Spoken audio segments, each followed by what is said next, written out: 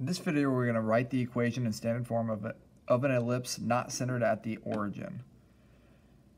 And they give us, it says, what is the standard form equation of the ellipse that has vertices 2, -8, and 2, 14, and co-vertices -1, 3, and 5, 3? So let's go ahead and graph this. I think that'll help give us an idea of what's happening here. So we have 2, -8. So 1, 2, -8, 1, 2, 3, 4, 5, 6, 7, 8. This is one vertice. And then I have 2, 14. So 1, 2, 3, 4, 5, 6, 7, 8, 9, 10, 11, 12, 13. We'll go 14. It's about right here on the E. So let's put a dot there. And then we got -1, 3 for the co-vertices, so -1, and then up 3, 1, 2, 3, and then 5, 3.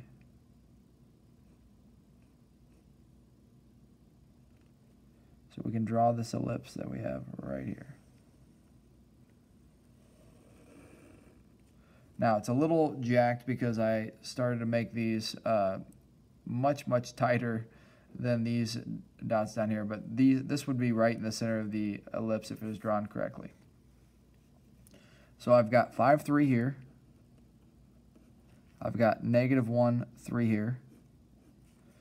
I have 2, -8, and 2, 14. Now it's pretty clear that the distance between these two vertices is larger than the distance between these two co-vertices.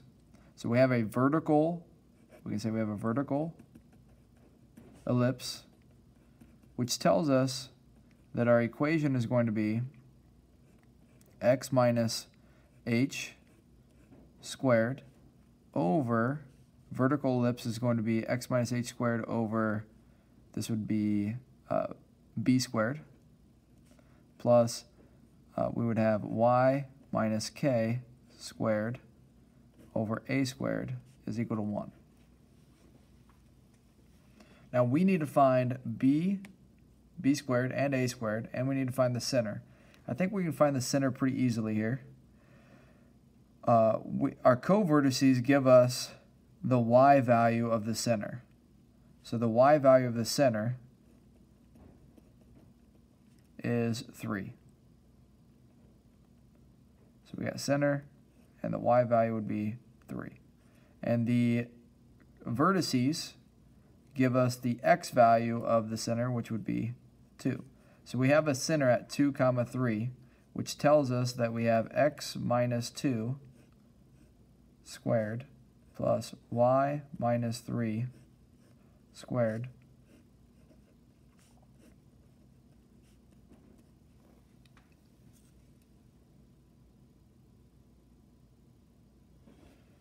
Now I need to find b squared and a squared. So to find b, remember b is going to be the distance from the center.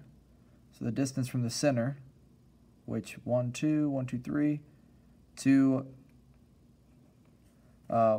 basically to one of the co-vertices. And then a is going to be the distance from the center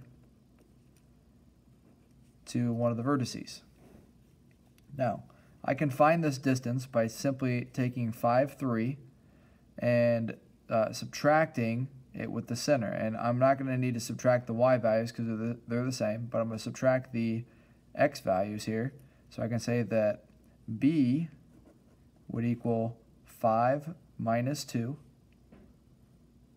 which is 3. So b squared is equal to 9. So now I have x minus 2 squared over 9 plus y minus 3 squared over, and we're going to find a squared now. So a is going to be the distance from one of our vertices to the center. In this case, it's going to be the y values that need to be subtracted. So I have 14, and I'm going to be subtracting out the y value for the center, which is 3. So I'm going to say that a is equal to 14 minus 3, which is 11. So a squared is equal to 121. And now I have my equation for the ellipse.